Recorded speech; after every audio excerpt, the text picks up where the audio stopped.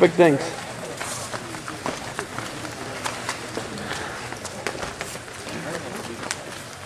The next thing is, let's say you get in on that single, you're trying to rotate out, Ryan, trying to rotate out, and he won't let you because he keeps trying to face you.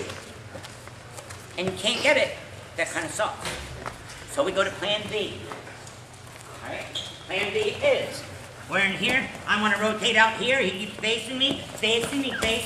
All I'm going to do is switch my knee position and rotate my head out.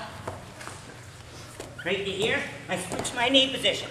Now, what I do not want to do is I see a lot of guys try and clear this arm and come out the back, but he might end up coming behind me with legs or, you know, and you're going to end up losing it, and you're going to sit there going, man, Gene Mills move sucks. Then I'm going to have to fly back to Ohio and kick your ass. So, when you are in here, this is called a peek out, right to here. Now I'm in the same position. Do not let your shoulder get beat. Keep your shoulder underneath so as you drive, now you can get to that double and get him to his back. Some people call it a peek out, fade out, whatever. I call it a pin. So here, when I rotate and I start to drive, all the weight planted on that far leg, and I take him to his back. So if you can't rotate out, right here, most of the time I can. He's those. All right? If I can't, but he's facing me, I come out the other way.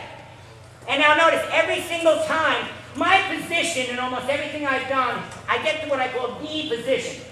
D position is head, over shoulders, over hips, over ankle. This is my position in a high crotch. All right? Stand up a second. This is my position in a high crotch. This is my position on a single leg. All right? This is my position on an inside stand or an outside stand.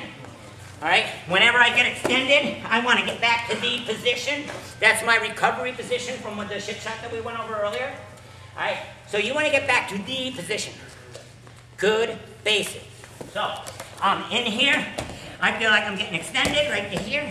All I'm doing is getting back to good position. Notice, when I switched and rotated my head out, and I retracted, my hip, or my shoulder brought his hip to me. It wasn't my arms. All right?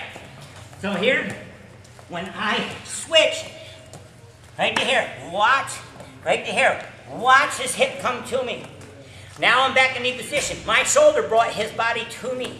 Thank you very much. All right? So any questions on the peek out, to the double, to the back, to the pin, to the shallow, to the home? No questions? With your partner, let's go.